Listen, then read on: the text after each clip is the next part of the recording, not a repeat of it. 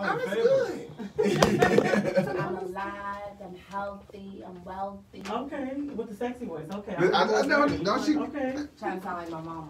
Hey, listen, her mama called in the other morning. I thought I had dialed a 1-900 number by mistake. Maya Angelou. I mean, nothing wrong with moms being sexy, you know. Like, I'm talking about like mama. I was like, ooh, I feel so tingling inside. Put like, that's still my mama, bro. Am I still daddy wife? No. Oh, I'm sorry. I didn't Better throw that in there. So, Jess, what we doing today, man? I know you coming. Oh yeah, no, definitely. Now, first of all, I want to say Happy New Year to everybody. Happy New Year too. I hope everybody's doing well. Now, I just want to give a brief introduction and remind everybody where I'm from. I'm from Emory University and the All of Us Research Program. Now, what we do is that we want to help ensure for the future that medicine is not one size fits all.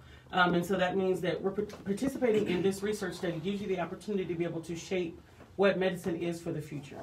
And so I know I hate to sound like a broken record because I say it every month, but it's important that we provide information because, again, if I'm a black woman with certain, situations going on or no predisposed conditions, health conditions, I want to make sure that I'm providing stuff for my grandchildren's grandchildren, and that's the purpose of all of us. And I want to give a real quick, some basic information, and we'll jump into what we're going to be talking about today. In order to, when you're logging on to the All of Us website, and it's www.joinallofus.org, when you do that, there's an opportunity to create an account. You review the consent. You agree to share your electronic health records, so we're able to pull the information that you already have existing to be able to shape the information that we're using in regards to our research, which is an amazing thing. And then you answer some health surveys because we tell people when we speak to them that we're studying lifestyle, environment, and genetics. So the health surveys give us information about you. So if you live near power lines, if you've been drinking at this same little lake for the past 30 years, all of those things can have health issues. Have you ever seen the movie Aaron Brockovich? They got a lot of the people were getting cancer because they were up near some power lines and it was like some bad water or something like in their little town. Yep. And they got sick as a result of it and didn't know because you're a product of your environment at that point. So that's your environment, not just a predisposed health condition. So giving information on the health surveys gives you the opportunity to be able to shape the information that we're able to research in the future. And then you visit one of our partner centers, and that's where we take a blood and urine sample, we take your blood pressure, and then your hip and waist measurements. And all that information that we collect is an opportunity to be able to go and study it. It's your biosample, so that blood and urine, all the bodily fluids that we collect, they're sent to the Mayo Clinic in Minnesota the same day.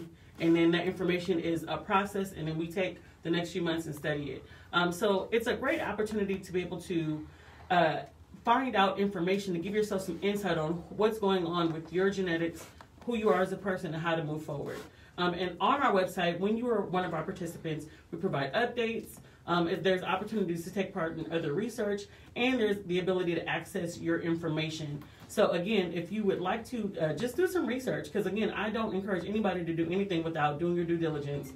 Check us out, www.joinallofus.org. Now, let's jump into what we're going to be talking about today. How many of you have set some goals for the year 2021? I only have one goal. I got a little here and there, you know what I'm saying?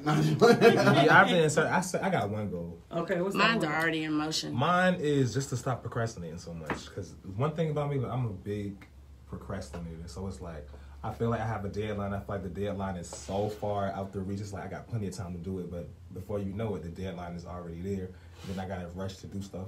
So that's my only goal. Okay. Now, I'm looking at Forbes.com. Because, that's, as the young people say today, where the money resides, they talk about... Where the money resides, yes! Where's that come from? Everybody's talking about... The young man, he's a car salesman in Louisiana. Talking about the one that was walking like that? Uh-huh. Yeah, I saw that, but I thought he got it from somewhere, too. But... No, he created it himself. Okay. He got T-shirts and everything else. Okay. I'm excited for him. You got to be able to I think that he's good because he was ready to receive his bag. Because I saw him on Angela Rye's Instagram, and she did a live interview with him, and he had already sold out of his T-shirts. Stuff was already trademarked. There was a Caucasian fellow that tried to copy what he did very terribly.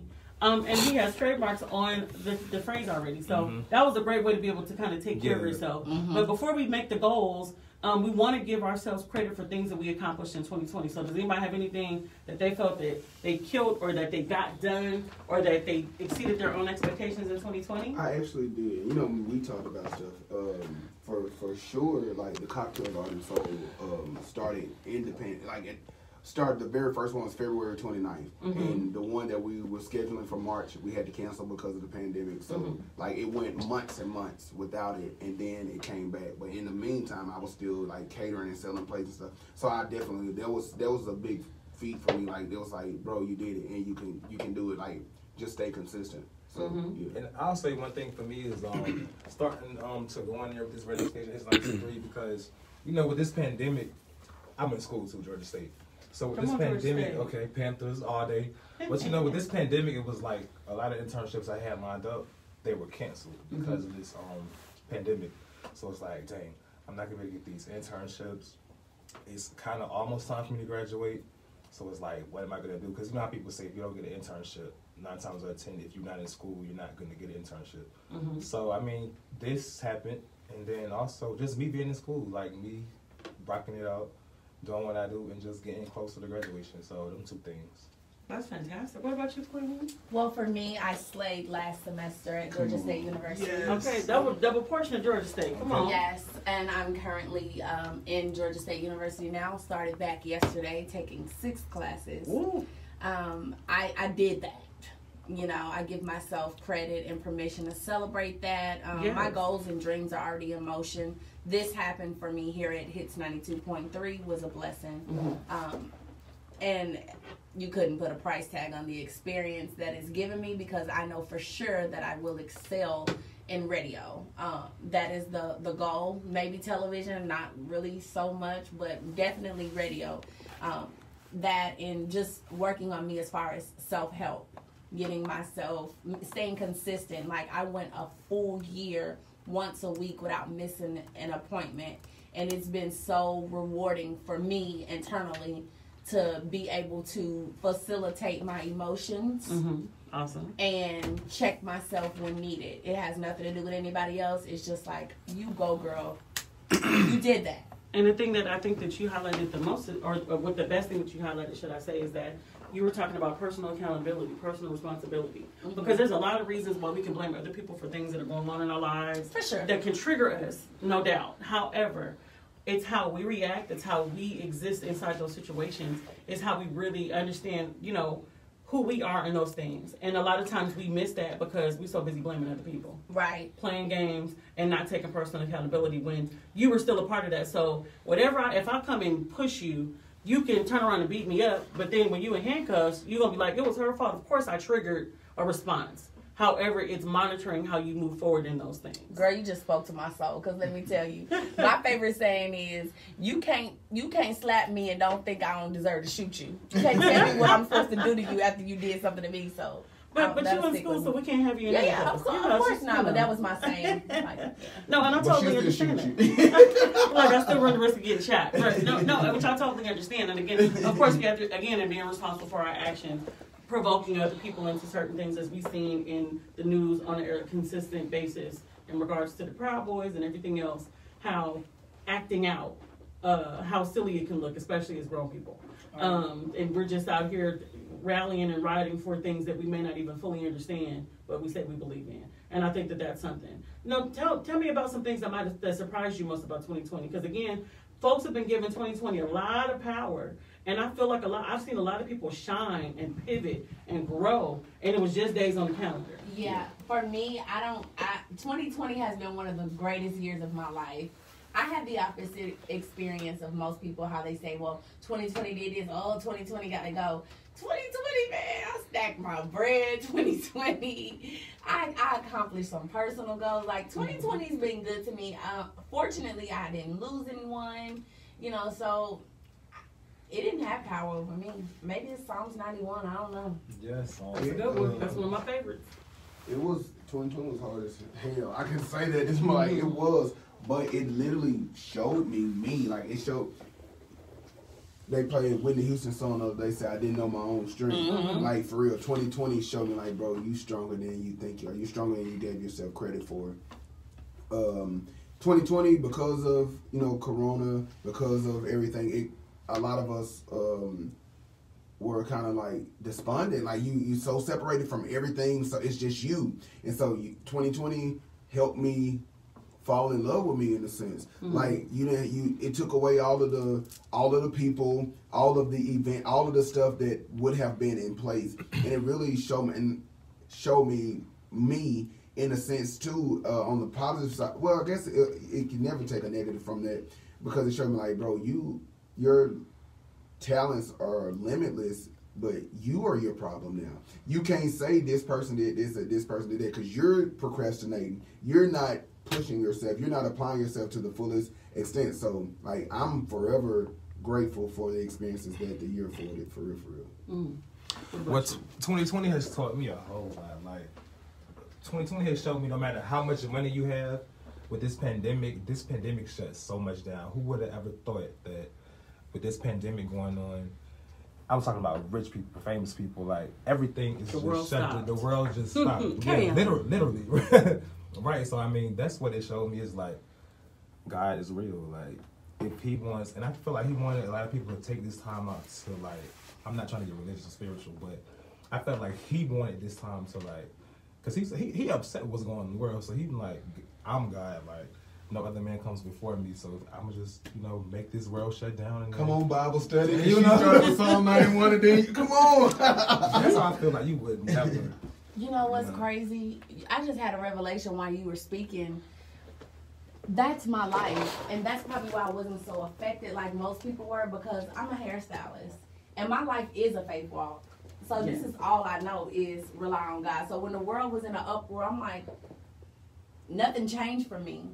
I still prayed about what I wanted. I still practiced like meditating and drawing to me what I wanted. It's like nothing changed, but now I see why, because most of the world, like you said, were like dependent on their jobs, their careers, their bookings, whatever. And then it's just me and like other people like me who just basically walk by faith every day and not by sight, and that's literally my life, literally. I'm smiling. So that's probably why. So when I say that, I don't want to sound like I'm like, oh well, I'm good. Nah, like that's really my life. But it's okay to walk in your power. It's okay to walk in confidence, understanding that your situation wasn't everybody else's, and it could have been. Because there were a lot of reasons to be depressed when you just see the world at large. Because I think a lot of people, I know that I did, I wrestled with seeing other people that were experiencing loss, and I felt helpless to help them. Because, you know, if you're a people pleaser or you like jumping in and just kind of like, you know, rolling up your sleeves, it was a situation where you can't just do things. I can't help you with this. If you're experiencing, you know, a crazy amount of loss, if you lost your job, if you lost family members, and there weren't remedies, there weren't things you could do to fix it. There was no fixing it. You just had to pivot and keep moving. And I think it actually allowed us time to heal a little bit, because as crazy as, and I keep saying as crazy as it was, everything stopped. So there was no distractions. You had to deal with whatever it was. And I'm not a good person at dealing with stuff. And I ain't scared to tell it. I tried cocaine during the pandemic because I didn't have nothing else. I was losing. I was getting hit. So I was like, hey, I need a quick fix. Because honestly, and this was like right when, at the height of it, when everything was shut down, church wasn't there no more. And even when church was there, church had not been what church once was. Right. So for me, it was like, I need a relief. I need something. And so, the cocaine was the weed, none of that really worked. So like, bro, what do you know? And so when you say your faith and you say it, we normally, God brought me through. Like, I know for sure, because I literally, and this ain't nothing like, you know how the old people say, I tried everything else, and I legit tried everything else, and nothing else worked.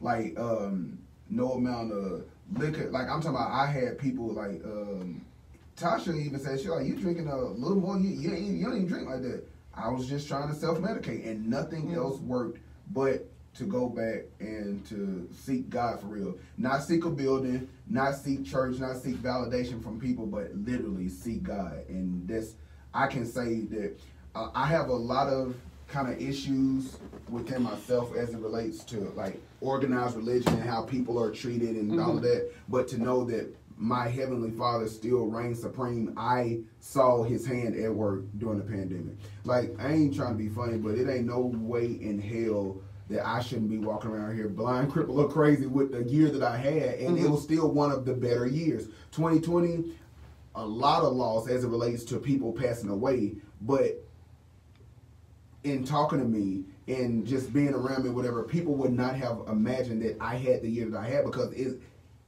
His hand was still on me, even in that. So I'm amazed at like the things that can be done when He gets your attention or when you're centered or focused on Him. And it took a whole lot of trial and error, trying other things for me to come back and say, okay, God. But that's the point. It's okay to be seen trying. I watched this YouTuber, Evelyn of the Internet. And she's really good about like being transparent about her experience in 2020. It was a lot of loss for her, a lot of depression and things like that. But she mentioned that getting things done and rehashing things and starting things over, a lot of times we are afraid to be seen in the midst of it. We are afraid to be shown falling, stumbling, tripping. We are afraid to be seen doing any of that stuff, making big mistakes, making even little mistakes because social media is so visual. People, you want people to see. We only see the highlight reels on Instagram. We see the highlight reels on Facebook, and so people are like, Jess is having the time of her life, but you don't really know. I'm crying every time I get in my car. I'm crying at night. I'm texting people in the middle of the night trying to figure out or soothe whatever it is. You never know what someone is enduring or going through. And I know that to be true because we done had middle of the night conversations. What was newborn? A newborn baby, vampire crackhead. Because there were times where like she had to get up to go to work in the morning, and I didn't really have to get up and come here anymore because it was pandemic. We were closed down for a minute, but like I couldn't sleep. She was up and mind wondering like how this gonna happen, how this going. She not knowing that, and she literally was pouring into me and like I'm talking about. We having conversations like it's 3 o'clock in the afternoon and it's 3 o'clock in the morning, like for real. So I appreciate I don't ever sleep. But, so we're going to jump into some goal setting for 2021 because I feel like if you have I have a saying, we begin with the end in mind. So if we have a goal point, if we have somewhere that we're going, then it gives you the opportunity to be able to know where it's easy to map that out and just identifying some stuff. So making sure that all your goals are measurable. So for me, I created a whole bunch of checklists because it's just easy for me. So if I got out of bed that morning, you go, girl, you did it. You got out of bed, so I'm checking it off the list. You didn't brush your teeth, you got in the shower, you did all those things. So what are some goals that you guys know that you could set for yourselves that for 2021 that you know that you'd be able to accomplish easily? Because just because it's an easy goal or something that you've done already does not mean that it's not a good goal. Yeah. So is there anything that you guys want to share that is something that you know that you can hit, but it's still something that needs to happen? I would say for me, graduating. I keep saying that, but when you a student, hey, graduation is the whole reason. And it's like I'm so close, and I'm real close, so that's a goal, just to graduate. Because it's like determining if I want to do full time or part time. Because some semesters I take like 2 classes, some semesters I take 5. So I could have been graduated. I'm some overachievers in this room. Okay, she said 6 classes. You talking about 5 at a time? It's a lab included, and they just separated it, so really it's 5, but. It's a whole nother no, but it's another class. It's a whole other thing you gotta do. No, and that's what I'm saying. Give yourself credit. Don't discount. Just like, oh, I just raised my child. Oh, I just, run a business. Oh, and just because those are things that you already do does not mean that they are not phenomenal. Because there are a lot of people that buckle under the pressure easily. And they're like, I can't hit school and this and traffic and will freak out. Yeah. I know some people that literally cannot deal with Atlanta traffic. And they will like lose it, have to pull over, crying, and I'm like, I just turn on my music. I'm like, traffic is what it is. It's gonna be there. When I first moved here, like actually before I moved here, when we used to first come and visit, I would get so nervous because you leave from where we are 2 lanes, and then you come to 6, and then like, bro, like, what is this? So I'm from California, so see, you would, and that's so like now it's like I don't even recognize it like. I done crossed over 5 lanes to take an exit and out. Like, it's second nature now. But back then, it was scary. Like, for real. Like, seriously scary. But, yeah, so the main focus is, setting your goals, be seen, trying, And then identify, again, breakthrough goals that you want to make. So graduation is a major one because you're crossing a threshold, you're moving on to other things, you're elevating, it puts you in a different bracket in regards to your experience level because although not everybody is a degree holder, some people are, take different paths. Going through the education process is major because you have put in the time and said, I've been dedicated to this portion of this field for this amount of time. And so that's really what it proves. So it's a major thing. So anybody else, any breakthrough goals that you guys are setting for this year? Yeah, for me, my breakthrough goal is to excel in radio. Excel, I used to always feel ashamed to say, I want the fame and the fortune. I used to always just say, I want the fortune. No, I deserve the fame and the fortune because I know when God gives me, first and foremost, I'm very appreciative of the platform I have now. And I can even excel here. I just trust that God is going to up me, my tax bracket, my platform, because I want to be able to reach the broken underdogs that, like we discussed yesterday, that people look over. I want to be able to motivate them. I want to be able to make them laugh. I want to be able to make them cry and have faith and just transform their mind, because I feel like my life is, ever since I can remember, it was always faith-based. So, like, I don't expect people to have my type of faith because it's crazy. Like, I can hear something in my spirit and to you, it'll look like I'm on the verge of losing everything. But for me, I know that I'm going up because I know this feeling. I know what it do. I've been here time and time again. You know what I mean? So I want everybody in life who's around me or who can hear my voice at the sound of my voice. I know that's right. I want them to be able to have that right now faith too, because people give up way too easy. And I will never forget a lady. It's an evangelist I used to work with. Years ago, I was a manager at Avenue clothing store for plus size women. Long time ago, child. I don't even think they exist no more. I remember I was worried about something, and it was a lady. She was an evangelist. She just worked there part time, just doing a little thing, whatever. And I remember her saying to me, I think I was worried. I don't remember what I was worried about, but she was like, when is it supposed to happen, or when is it due? And I was like, I remember saying to her, next week. She was like, girl, God can change something overnight. You worried about next week? And she just laughed and walked off. And that stuck with me, like, dang, God can do something overnight. And then I even grew my faith to make it like, you can do something in the next hour. I've seen it happen like that. I've literally seen it happen like that, but I'll share more during my segment. Are really encouraging me. And I mean, like, when you started talking, I started typing to my sister. My daddy is sick. My boy got stage 4 cancer, and I kind of accepted the fact that, like, he ain't gonna be here too much longer. I know, cause I'm a dreamer. Like, it's like certain things come to me in dreams before it happens or whatever. But like, you got the power to change everything. Like, he's still here. Death and life lies in the power of the tongue. Absolutely. King Hezekiah. God sent the prophet Isaiah to tell Hezekiah that he was going to die, and Hezekiah didn't accept the word. He turned his face to the wall and prayed, and God gave him 15 more years and delivered him out of some stuff. So my dad's still here. I turned my face to the wall. Like, you literally just encouraged me. I feel like D-Hell, I don't even know how to say that, but you just really encouraged me in that moment to be like, things can change overnight. What? The stroke didn't take him out in 2017. Cancer didn't take him out in 2018. Came back in 2019, 2020, but he's still here. What killed people, like a whole lot of people, my boy fought all the way through it, so he did that. He can still come through. Like, thank you, for real. Like, thank you. No problem, and that's what I want. I get a lot of those, and it does something for me. Like, I know sometimes I can seem so full of myself, but really I come from a place previously with so much low self-esteem. And I remember, like, teachers and instructors and professors along my journey saying, you don't even know what you got in you, girl. You don't even know what's in you. But now I do. So now I embrace that and I own it. And I love getting the thank yous. I love getting the, oh, you helped me do this, or helped me do that. Like, even through the pandemic, I remember you saying, like, it was people who lost their job, you didn't know how to help them. And to be honest, I felt opposite. I felt like it's something I can do to help. Even the girl who braids my hair, used to braid my hair. I want to come back. She was sitting, complaining as she was braiding my hair about she don't have no money, things are, times are hard, whoop-de-whoop. And I was like, well, why don't you try the little PUA thing? And she was like, I ain't finna do that, girl. So I was like, all right, come on. We got, 6 more hours on me? I said, come on, let's do it. Did it. 2 days later, she had over $10,000 in her account.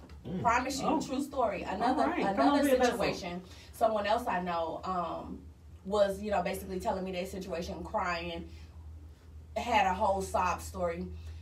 I wanted to help this individual, but I felt like it would cross some boundaries in my personal life, and it was like, you can't help this individual. Like, they gonna have to whatever. The next morning, as I was using the bathroom, I heard help this individual, and I'm like, I ain't gonna help this person. Mess up what I got going on, But I was obedient to the spirit, and I called this individual. I was like, hey, did you hear about X, Y, and Z? As far as, the unemployment. And they were like, yeah, but I don't think. I was like, nah, I help somebody else. It's going to work. It's going to work. Just had a face, going to work.